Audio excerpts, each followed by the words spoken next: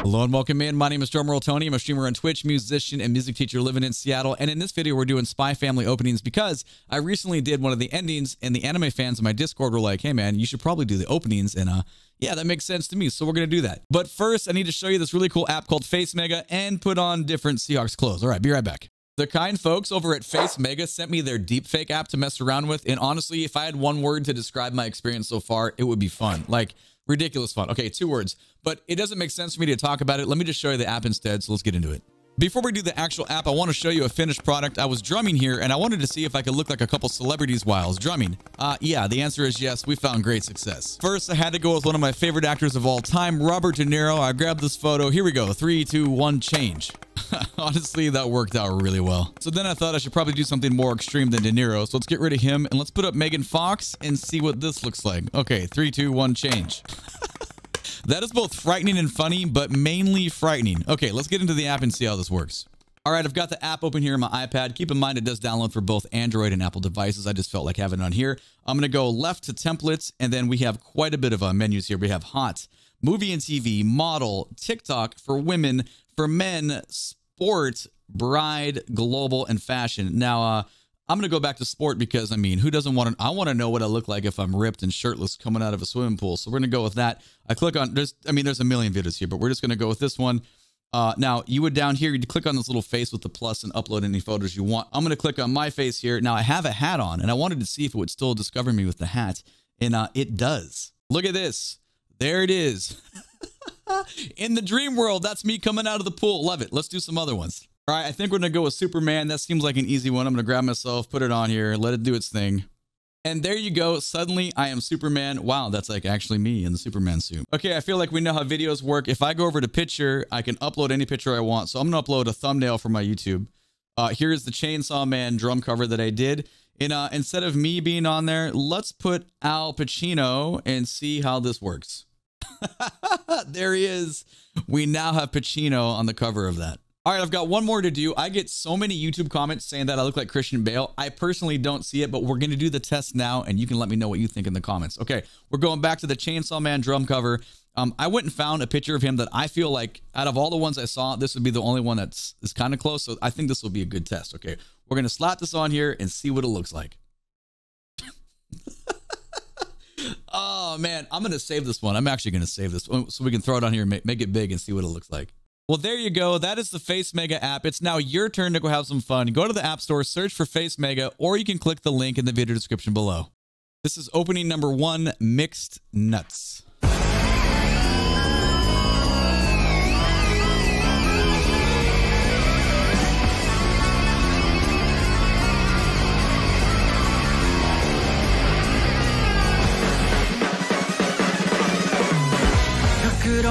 Oh my God, dude. Almost a little freeform jazz at the beginning. I mean, the bass player is laying it down. He's playing like a straight ahead bass line, but it's all fuzzy. It's like grungy bass, but the piano player is absolutely going off. We need that again.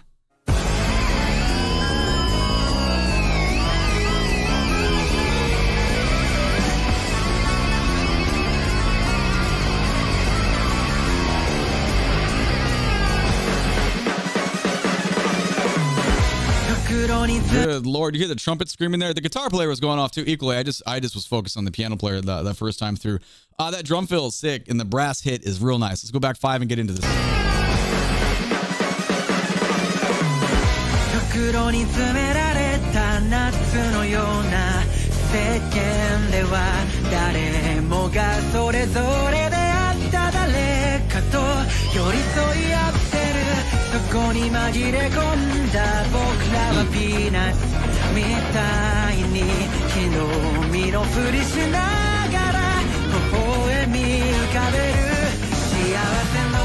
Interesting. We really have components of straight ahead jazz, like normal stuff, like even the comping, but it's like super distorted guitar comping. So it's not normal within the style, but it doesn't matter. It works really well.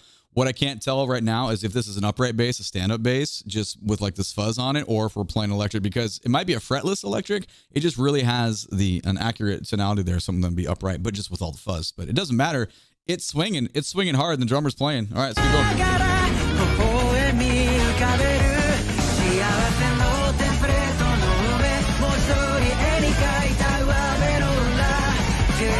Ooh.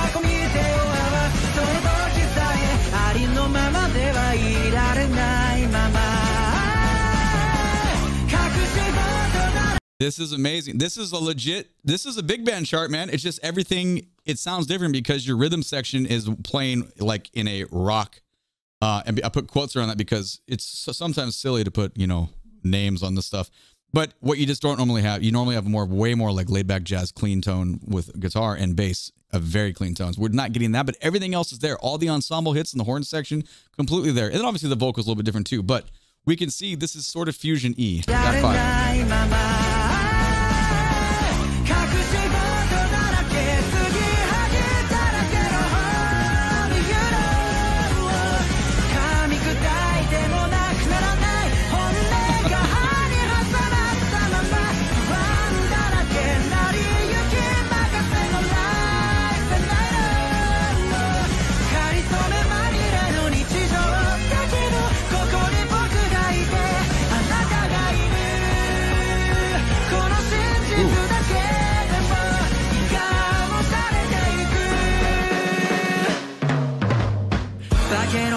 Interesting. Now the chord progressions too, we're like in a world between straight ahead, like expected normal jazz big band chart chord changes and J-pop stuff too. So it's there. It's kind of a wonderful mix. The other thing that just hit me that I didn't really hear before, it sounded like the drums have a little bit of fuzz on their mix, which is very, very different. So I'm going to go back 10 and grab this fill again as we go into the second section here. It's interesting.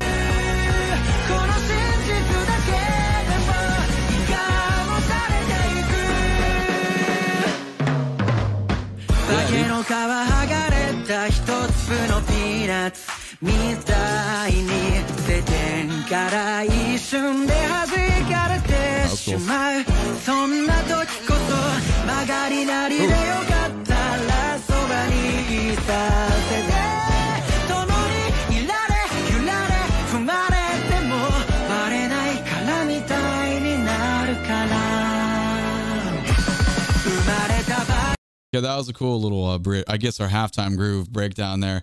I just was recently joking with my with my Discord about making a bingo card about things I always say in videos, and one of them was like, "Oh, I hear a tritone sub," but I did. I just heard that. I know I say the same things over and over, but that's what people are, right? We have patterns. That was a really cool breakdown. At first, I was a little bummed coming out of the straight ahead section into that, but then it got cool because the chords are really cool.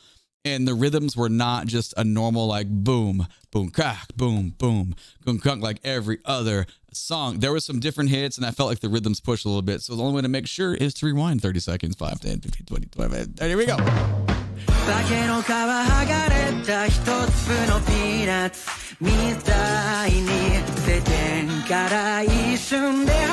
it changed a little bit. Push on the bar line a little bit. Key change right there. That's nice.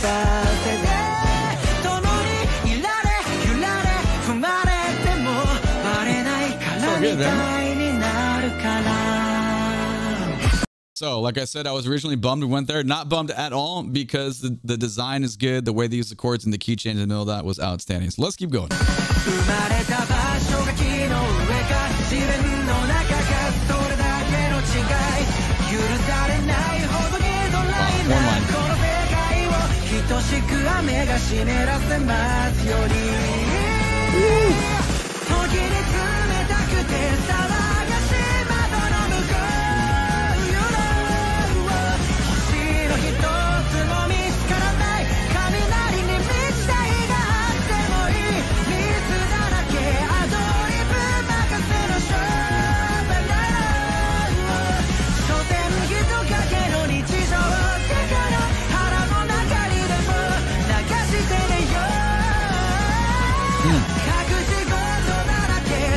Very interesting. Okay, so one thing I was thinking about in my mind is if you faded the vocal out, so you have this, you're left with a big band chart. You could put in a traditional like big band like jazz vocalist, it would fit just fine.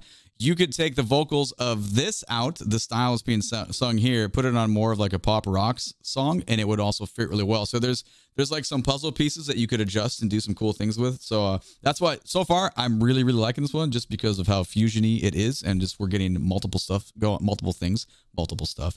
And also, man, I know I haven't really said much, but the vocals do sound amazing. I'm just so pulled into the fact that this is just such a big horn band because, I mean, it's really aggressive. Keep going.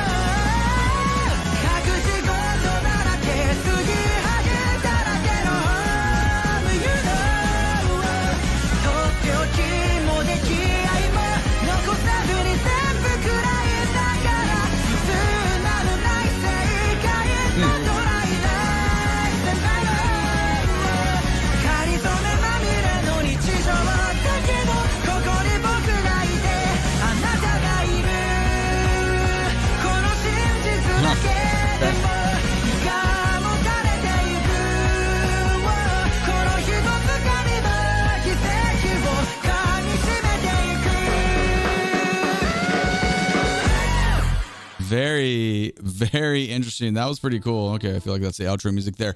All right, so number one is just a straight up big band chart with super fuzzy rhythm section. And the more I listen to that snare drum sound, I would describe it as like fuzzy chonky. It was so thick. It's not like snare drums don't really sound like that. That's super edited, but it doesn't matter. It swung and it swung hard. So definitely like that one. So I'm very curious to see where they go with number two. Okay, this is opening number two. This is Souvenir by Bump of Chicken.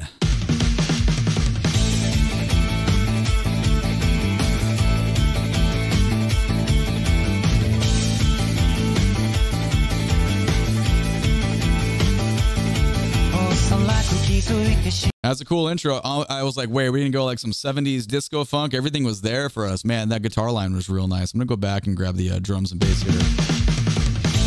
Normal tuning, normal sounds.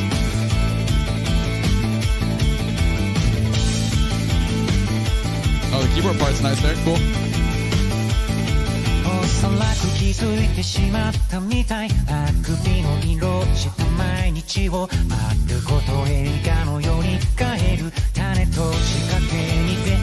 Oh, cool phrasing on the back side of that. Baba be gaga. I actually didn't get. Was it symmetrical? I'm not even sure. I'm going back 15.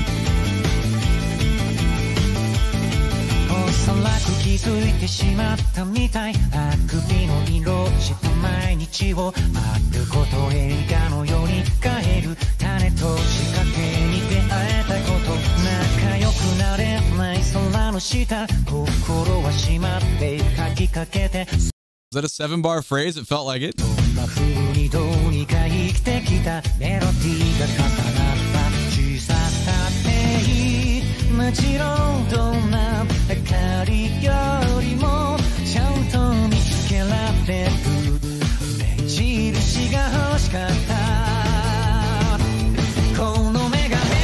All right, so cool. The previous one obviously was like straight ahead, big band swing with all the effects, but this has some like typical standard like jazz chord progressions that you would use and more of like a funky, like kind of like, you know, exactly what we're hearing, this kind of genre.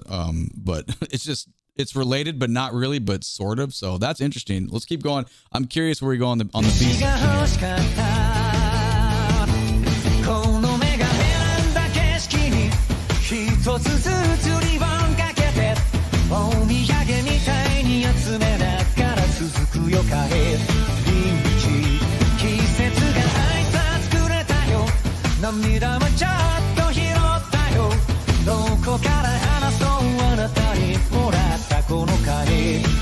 Really clever use of 2-note groupings, right? You got a baba, bidi, gaga, gugu, and the drums call that back. That's kind of fun. Let's go back and hear that again.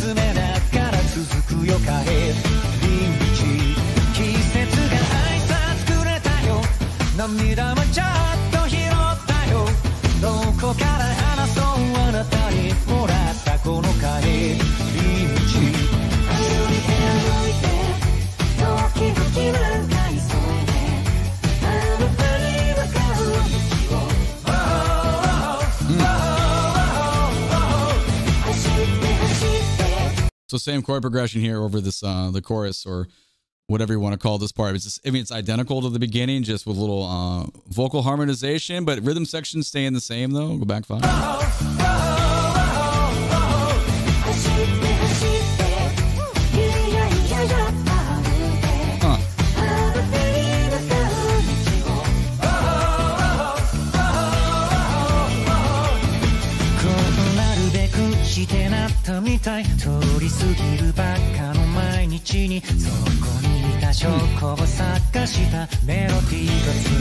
There was one extra 2-note grouping there. That was pretty cool.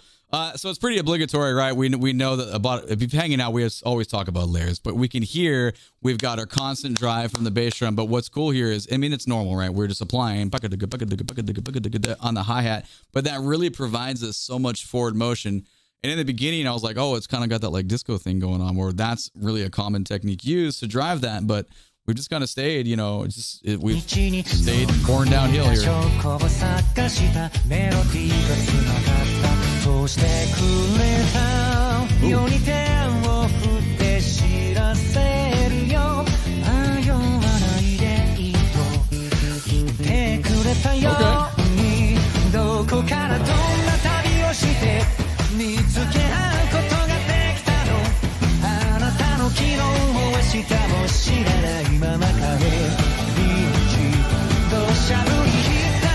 The background vocals, they're really tasty. This is written really good. This is awesome. Cool. Nice little call and response here.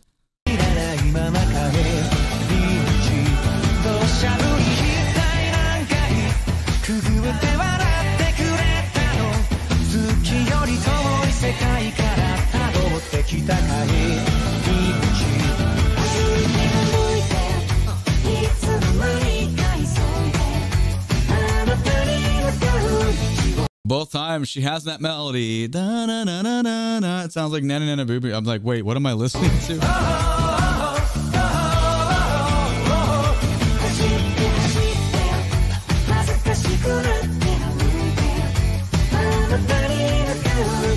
Red bass playing.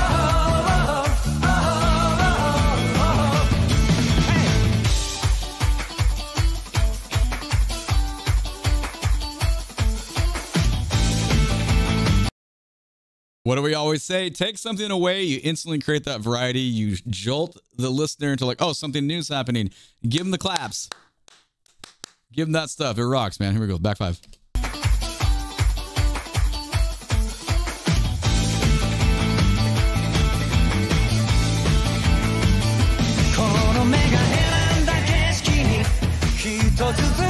Similar material.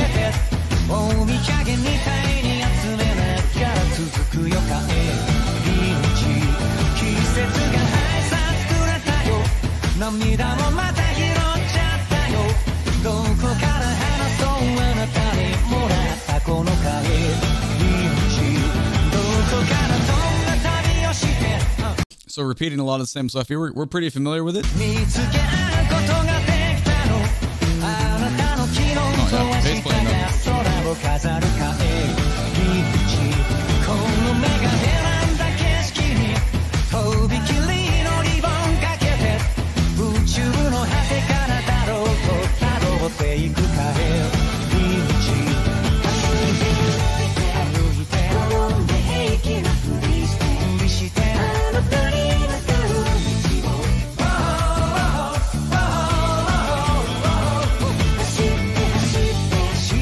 Wow, this one is like surprisingly simple in design compared to the first. The first opening had so much going on where it's so cool. We have a good groove.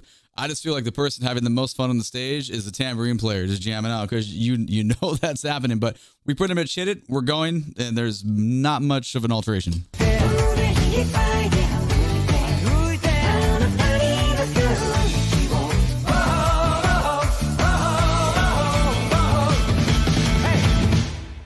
Cool. All right, so there you have it. Those are my thoughts on those. Well, let me hit pause. Oh my God, your outro music. That was fun. So definitely out of those two, opening one though for sure. Like if I had to vote, if I had 10 votes to put towards which one I want to listen to, all 10 would go towards number one because that was an amazing piece of music. This one wasn't bad. It just what a different vibe. So anyway, let me know what you think about it in the comments below because you've probably actually seen the show and maybe this is representing something that happened when I don't know if the vibe changes. But let me know. All right, thank you so much. My name is Drumroll Tony. Make sure to catch me when I'm live so we can talk about Spy Family music or just music in general. Lots of information down below in the video description. Twitch, Discord, Patreon, all the good stuff. If you like the video, please click that thumbs up button. Subscribe to the channel so you can catch the next one. All right. Thank you so much for watching. I appreciate you being here. Take it easy. Bye-bye.